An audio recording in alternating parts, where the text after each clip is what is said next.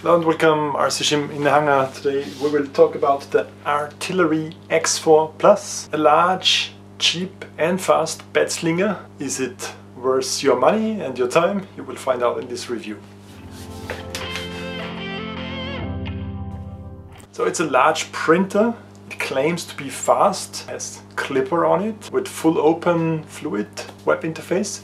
On other printers, Creality for example, you need to wait for their unlocked firmware so that you can go there to the Linux and activate Fluid or Mainsail. So klipper is fully open and set up on this thing for you. One downside though, they don't 100% know what they're doing on the setups, but we can fix this. For disclaimer, TomTop sent this as a review sample. They have no influence on my video. I will get commission if you buy it over my link. There is also a coupon code, so you get it $20 cheaper. It's around $400. You also get 5 kilograms of PLA as a bonus package currently. I don't know how long this will be valid. So the claims are large printer, 30 by 30 by 40 centimeters. The linear rails are only on X and Y axis, and on the Z axis, on the height axis, you have still the old-fashioned way. It has still those vertical carbon fiber rods for really a lot of rigidity, so this frame goes nowhere. It's also quite heavy. Metal piece down there, this is aluminum, carbon fiber. The filament spool holder design changed a bit. This ribbon cable, it scrapes on the bed. I don't know. I mean, there's a lot of slack here for the height. I think this is an easy fix. The print head has a bigger heatsink, so that's better for heat separation. You can swap the nozzle quite easy now. 2 screws and then you just... I removed the silicone protection. You see the little clamp that holds in place the heating element, little white part here. This is the inductive sensor for the set offset. Heat up the nozzle, use a 4mm tool and screw it clockwise because it's upside down, and hold the block with the clamp. But don't destroy anything, ask me how I know. And remember, this nozzle will be 200 degrees hot. This is the 0.8mm nozzle that I installed. It cost me €2. And now let's get in this replacement nozzle. And why do you want to change the nozzle? Stay tuned, I will tell you. This massive print bed now heats up in about half the time than the X3, like 3 to 4 minutes from 23 to 60 degrees. You now have a full USB port here. So that's something that I was missing here. Display, the touch screen is totally the same as on the X3, it's still removable. The touch interface is a bit inconvenient, it doesn't react always like I think it should. Yeah, for example this here. This thing also has a light, and there's also a LED in the print head. You have an SMA plug here and a Wi-Fi antenna. Maybe the Wi-Fi reception is better. This tray has still a terrible grip. You cannot grip it, that's why I made this little adapter. It's one of those textured PEI sheets, quite decent. You can use it on both sides if one is scratched up badly. You have these little V-shapes to orientate this better, but they actually made it worse than the X3. On the X3 you had little plastic noses, and here you just have screws, and the screws are too far down. If you add a washer, the screw is higher. It works better. You have this little silicone rubber pad to clean the nozzle. I have a changed G start code for your slicer. It cleans the nozzle and then it makes the purge line here and not over here. Then it can start printing sooner. The print bed has 6 manual adjustment knobs, while this has a sensor, an inductive sensor to make a bed mesh with 121 points, which takes forever. You still need to level the bed with those adjustment knobs and with their supplied leveling papers. I've never seen a printer which supplies the leveling papers. During the auto level process, go to the GUI and maximize the console, because there you will see the result already and see how much the set value differs between the single points. This explains to you how well your manual bed leveling was in the last step. That looks like a nice first layer in this corner. It worked for me, so my first layer is good.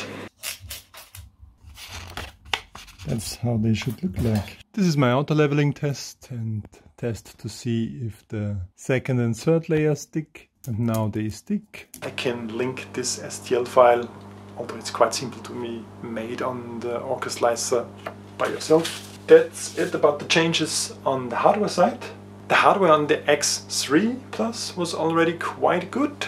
This now claims to be a more modern printer, although it has the manual adjustment knobs that nobody loves. The software is where it really lacks, so the setup steps, set offset and manual leveling, read them carefully, they are a bit confusing. The boot times are longer now, but that's because it's a Linux that has to boot up. Something like a little Raspberry Pi under here. It's an MKS Pi, and you can also use SSH to connect to there. Once you found out your IP address, if you set it up, those Wi-Fi lines here have the IP address here and here. Mark the clipper.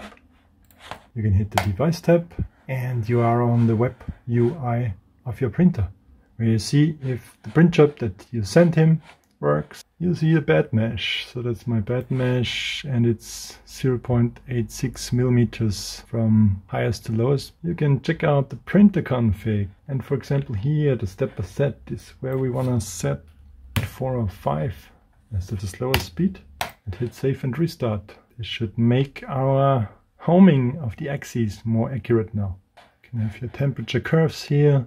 Just a lot of options that can be intimidating. Normally you don't need those options, but you can just hide them and still have all the possibilities. That's important. But if you want to access the Linux machine that's running deep down there, you can use SSH, a secure shell. You just need to find out your IP address, the same as the web GUI. Then the user is MKS and the password is makerbase. And there you can just do about anything that you can do on a Linux Clipper based printer.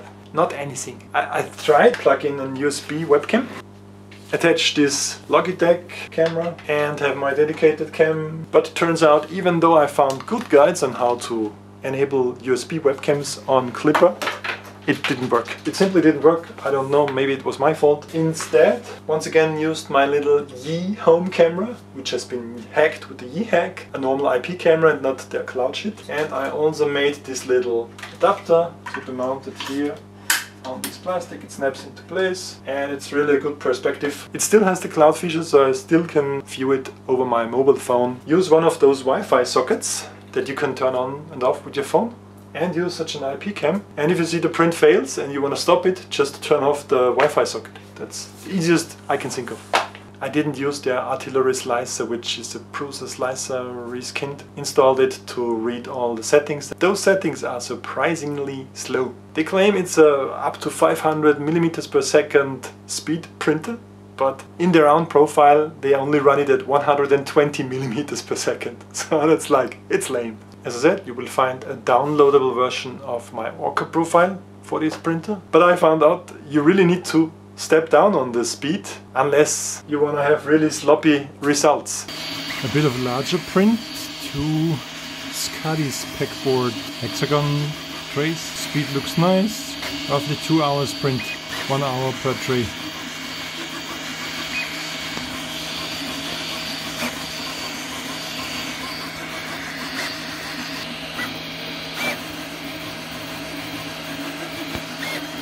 Quite an impressive beast to have on the table here.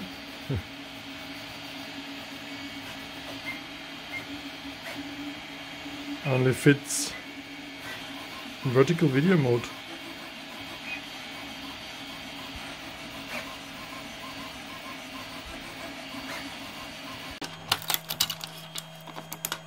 Yeah, so the first layer is good. Retraction settings are terrible, but it's my fault.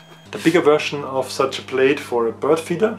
In the end it works, but it wasn't easy. It took me actually 3 attempts until the layer adhesion and everything worked. Here I was still on the 0.4 millimeters nozzle with 0.2 millimeters layer height, which prints forever on a large printer. Started good, then it had problems back there, but if you look at these edges here, on this simple little test, everything worked fine. And the second was loose because the temperature was too low. And this of course ruins your larger prints very easily. And once I increased the temperature to 225 on this PLA from Creality, now also the 3rd layer and the 4th all of them stick quite well. And then the huge birch feeder dish that I printed worked, but it was close to not working. For example, all the support stuff in the middle, it was quite flimsy and only half of it really had layer adhesion and the other one broke apart. These lines here are also a bit sloppy. I'm talking about you, X4. After 3 hours and 39 minutes, it's not perfect, but it worked. And the bird feeder is kinda repaired, although the quality is not the best. And I didn't remove all of the support remainders. This one is print as well, by the way, but I printed on the Flash Forge because it's a screw and it needed to be very good in terms of quality. Make sure to make the bed leveling correct. Download my STL test and see if you have the correct temperature. Do this before you try larger prints, because you will be fed up with the printer quite soon if something like this happens in your larger prints. So make this test. Why is there no option for a bigger nozzle? Why don't they even install a bigger nozzle in the factory? Because with 0.8 millimeters gigantic nozzle, you can print way faster without having to move fast. Because it's a fat nozzle and fatter layers mean you are finished with your print sooner. This is the Orca FDM test, tolerance test. See, this is where it printed a bit faster. There's some ghosting going on there. Good, the overhang is actually not too bad, is it? 0.3. 0.3 can be broken loose. You see a terrible lot of stringing, and this was where the 220 degree. I needed to go down to 205 to make those stringing effects almost go away. I have terrible retraction settings here. I don't care too much about stringing on such functional parts. Stringing is not a problem, but you need good layer adhesion so that those parts don't fall apart. Now with slower printing speeds, it's still a sloppy printer, so I wouldn't trust it too much in terms of quality. But if you need large and functional prints, you might be able to get away with this. You see, I'm not 100% confident trusting him larger and longer prints.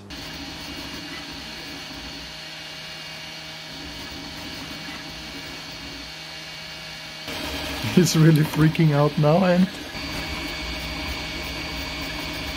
the amount of information on the screen here is okay. If you want to know more, go to the webpage. Say, little Benji, what do you do down there? Fuck. So, the bed level seems to need some improvement. First Benji had terrible layer adhesion. Maybe it was my fault. Benji is still with the 0.4 nozzle. Which leads us now to the question, should you buy this thing?